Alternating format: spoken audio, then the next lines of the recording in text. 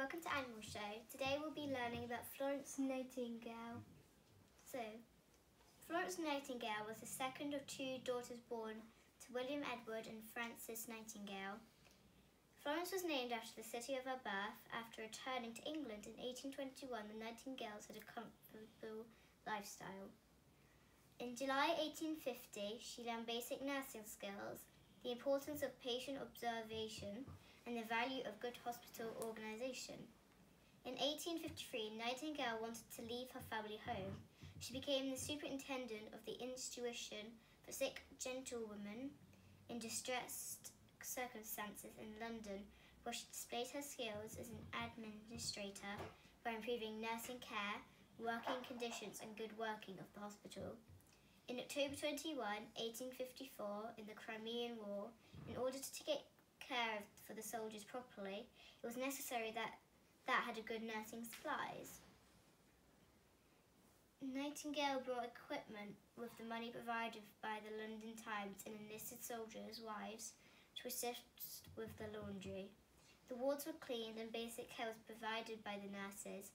Most important, Nightingale established the standards of care requiring such basic necessities as bathing, clean clothing, dressings and healthy food. They also helped with writing letters to relatives, education and fun activities. Nightingale herself wandered the wards at night, providing support to the patients. This earned her the title of Lady with the Lamp. She gained the respect of the soldiers and medical establishment alike. Her accomplishments is provided care and reported reducing the death rate. In 1855, as a token of gratitude and respect for Nightingale, Nightingale Fund was established. Through private donations, $45,000 was raised by 1859 put at Nightingale's disposal.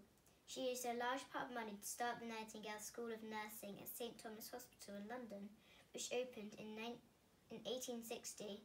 The school specialised in nursing education, making nursing a viable and respectable option for women who desired employment outside the home. Florence Nightingale was honoured in her lifetime by receiving the title of Lady of the Grace of the Order of St John of Jerusalem and by becoming the first woman to receive the Order of Merit. Now we've got Florence Nightingale's interesting facts, hobbies. Daily life was spent seeing servants, entertaining guests, reading, sewing and attending social events. But Florence saw something very different for her future.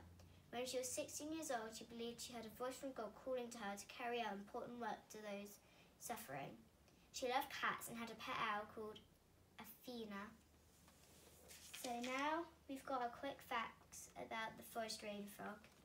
Unfortunately, forest rain frogs are on the endangered list. The forest rain frog is classified as vulnerable, considered to be facing a high risk of extinction in the wild. The forest rain frog is a species of frog in the microphyllid family. It is endemic to South Africa. Its national habitats are temperate forests, temperate grasslands and rural gardens. It is threatened by habitat loss. If you want to find out more about Florence Nightingale to Bite Size, thank you for watching. See you next time. Bye.